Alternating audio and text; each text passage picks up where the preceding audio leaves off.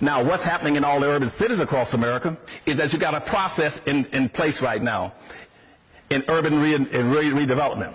They're using 5 techniques that totally wipe you out. One is called gentrification. They're going into all these major cities that used to be majority black populated cities, and they are erasing you. In places like Detroit, Michigan, New York, Boston, Washington, D.C. Washington, D.C. used to be the chocolate city. When I went there with President Carter in 1976, at that time Washington, D.C. was 78% black. Now it's down to about 42% black. Wow. Chocolate City is gone. Detroit, Michigan is going to be totally wiped out by immigrants pouring into the society.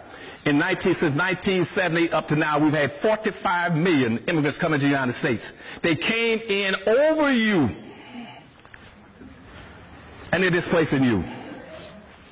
And then the second term they use besides gentrification to wipe you out is a thing they call privatization.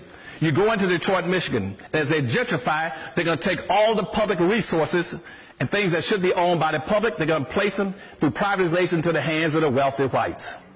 Whites are going to buy your golf courses, your subway systems, your bridges, your tunnels. They're going to control your airports, your parks, your museums. Why? Again, because Anderson says, he who owns and controls the resources got the power. If you own and control nothing, you are totally, absolutely useless and expendable. And that's why nothing has changed for us, because we don't understand the system of gentrification and privatization. The other thing they're using to wipe you out in those cities is called metropolitan forms of government, where now they're going to do regional form of government, which means that the whites in the suburbs can come into those black cities and set up some kind of consortium that control what goes on inside those cities so they can extract the resources out of them. Another concept they use in those cities is called cool cities, which says cool cities mean bring in the gays and let them replace black folk. And that's the fourth scheme they use on you. And in Detroit, Michigan, using that as an example again, the governor there has already set up in movement a system where he wants to go to the President of the United States, Obama, and ask him for a green card system where he can start importing Chinese from China to make Detroit, Michigan the biggest Chinatown in the United States. Even though that city had a 90% black population, they're going to bury blacks in Detroit, Michigan, underneath Asians coming into Detroit. And already in Detroit, Michigan, in Dearborn, right on the outskirts of Detroit, Arabs own 90%. 90% of all the businesses in the city of Detroit are owned by Arabs. Arabs and 90% black population must go to the Arabs to get what they want in terms of food, medicine, clothing. Because they own out of the gas stations. You got 146 gas stations in Detroit, Michigan. Arabs now own 144 in a black city. Blacks own 2 gas stations out of 146. You own nothing. The rest, the hotels, are owned, and the 7-Elevens are owned by Indians.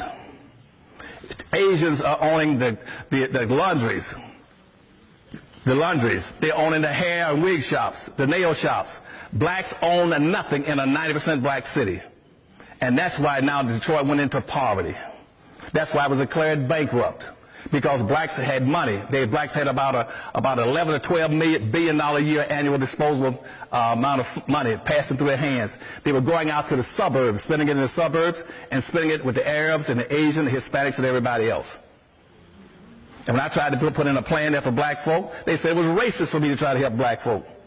They said, yes, Dr. Anderson, we admit in this town that we have an Asian town, a Chinatown, a Pole town, a hockey town, a Cork town, a Mexican town, and a Greek town, but it's racist for you to try to do something for black folk, to build a black town. And guess what the black leadership said? They sure is right. And if you want to find out if I'm telling a lie or not, you got blacks sitting right in this auditorium that was there. You got right here on the front row, 2 here, you got Rosie Milligan that was there and spoke in Detroit. And I had over 1,000 blacks come across America and say, we will move and relocate our business to Detroit to build a black community, a black business district. We'll move our businesses into Detroit. Over 1,000 of them. And guess what? The town got scared and fighting. And they told black folks, no, we don't. It's racist for Anderson to come in and not include everybody and everything. And so that ended that effort.